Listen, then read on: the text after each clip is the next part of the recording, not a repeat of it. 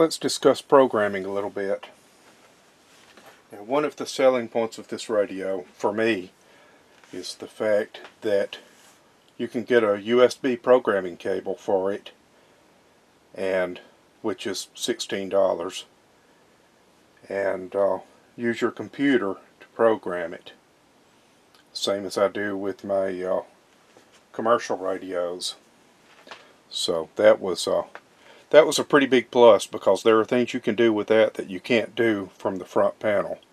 But I read and watched videos and everything in a few places that said that the way that you toggle between the wideband mode and the 10-meter ham radio only mode is to hold down the function and scan buttons and power it up, and it says REND, and then that's supposed to toggle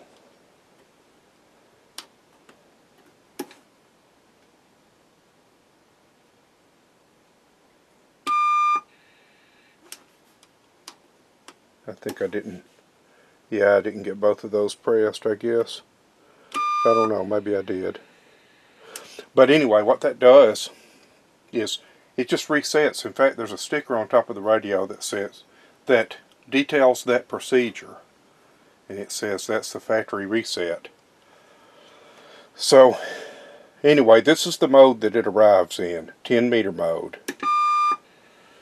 And by the way, function and this button, wait a minute,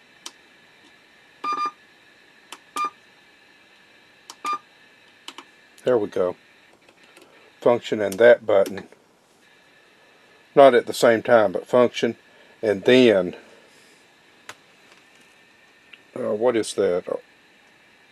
Anyway, this button right here, function button, and then release it and press this button, turns off the beep, because I don't know about you, but I don't want the thing beeping every time I change the frequency or whatever. So anyway, this is the 10-meter mode. This is the way it comes out of the box in the United States anyway. And so it goes from, well, it uses all 60 channels in each bank of frequencies. That's another selling point of this radio, in fact, is that it doesn't only have 40 channels per bank, it has a possible 60 channels per bank. And so in 10-meter mode, it goes from 28.000 megahertz on bank A all the way up to, on bank F, it only goes to 41, because that is the top of the 10-meter band, 29.7. So that allows you to, right there you'll use, on the top end of 10 meters, you use FM. Okay, so that's what that does. That's in the 10-meter mode. Now, like I said, according to some sources I read, this procedure, function and scan and power up, toggles between that and the 11-meter band set. And that's not true. But I did some more digging around and I found that this is what actually works, and it actually does. So let's do this. Press the function and the SRF, hold both of them down, power it up, and it says one band. Okay, one band is 10 meter. So you turn the channel selector until it says 2 band. Now those are the only two choices. And 2 band, then you press function and it goes RES, and then it goes REND. Then you release it, turn it off, turn it back on, and it goes from channel 1A 25.615 all the way to channel F 40, channel 40, bank F 28.305. Now 28.305 is 5 kilocycles above the bottom of the single sideband section of 10 meters. So that's really suboptimal. But, you know, basically it means though that you can have it in this mode. And now delta is the 40 US CV channels. See, 27.405. Channel 1 is 26.965. So with it on delta in the 11 meter mode, you've got the 40 channels. And you've got to do this again. There. Okay. So that's what I've found to work so far. Now I've read somewhere that there is a third mode. Actually, I think I've read it a couple of different places. There is a third mode that goes beyond this. And instead of, you know, being set up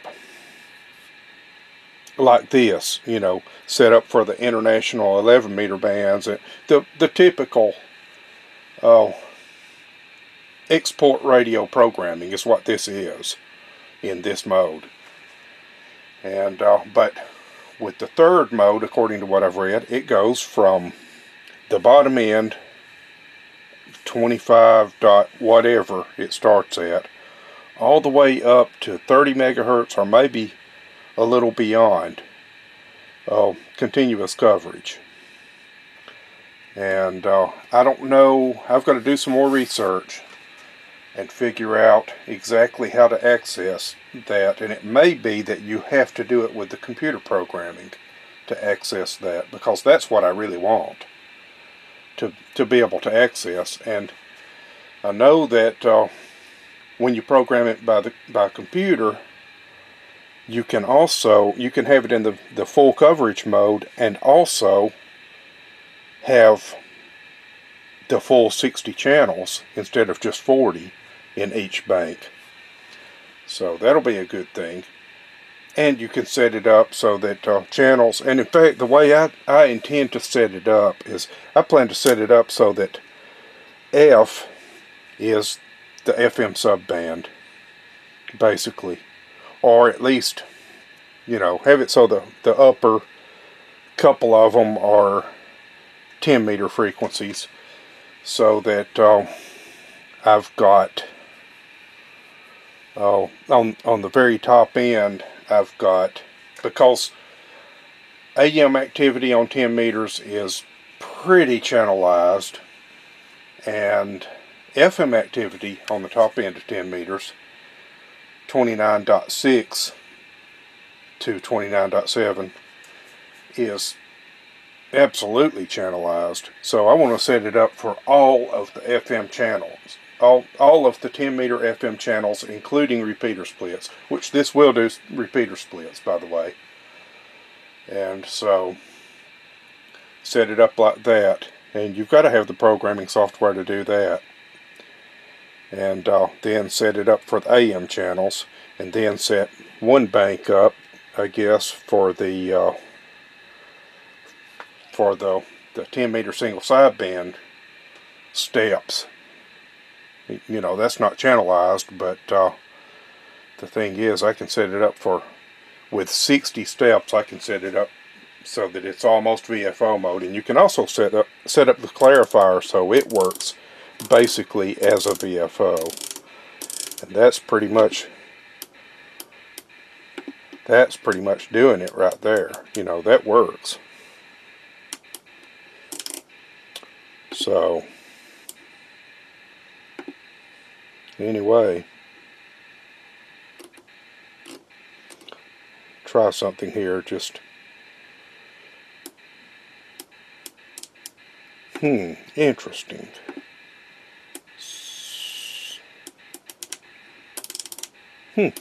Okay, it'll go to 315. Well, anyway, I've got the programming cable on the way. I've already downloaded the software, and when the programming cable gets here, hopefully tomorrow, I should be able to set it up the way I want it. But the way it is functional.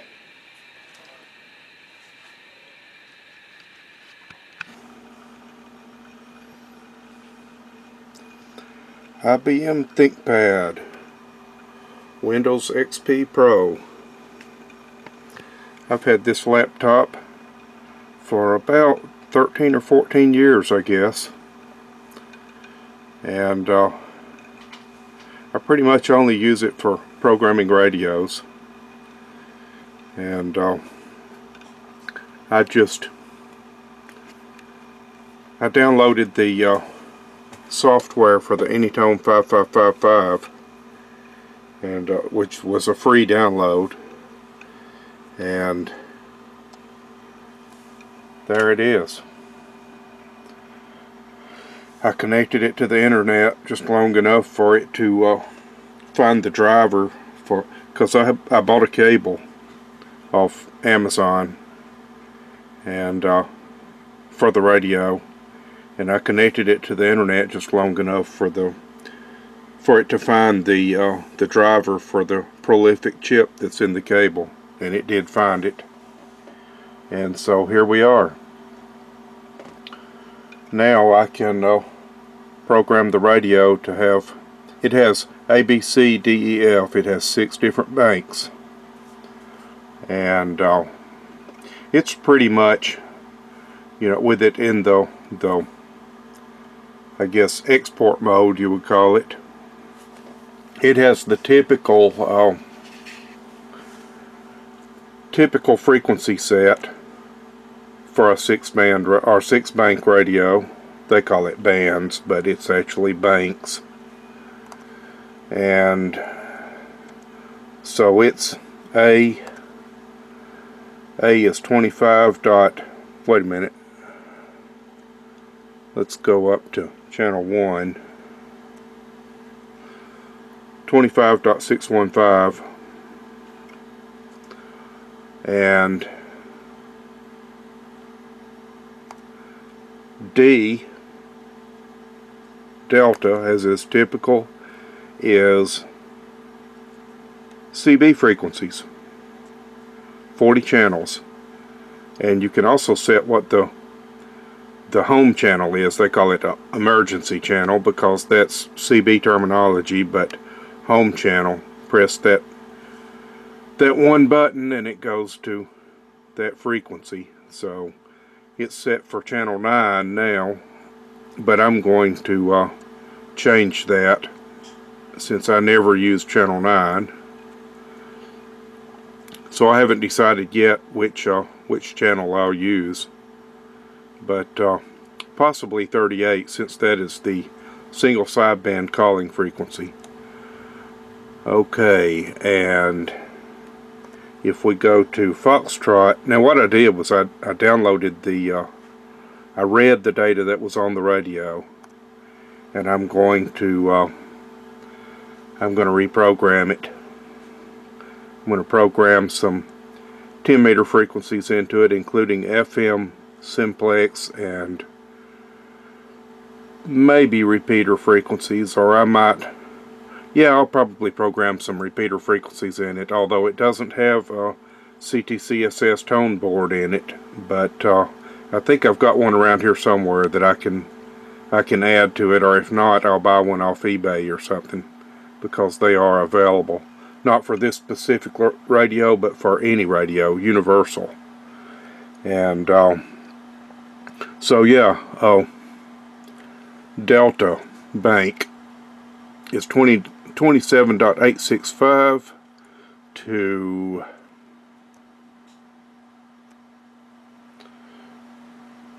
alright, come on now, 28.305, which is in the 10 meter band. I'm going to change that. I'm going to make, I'm probably going to make the F bank 10 meter FM frequencies. Just entirely FM frequencies. And then, or maybe some AM.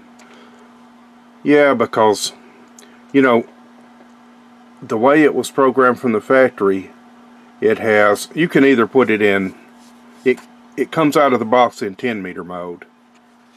And at 10 meters it has, all 6 banks are 10 meter frequencies.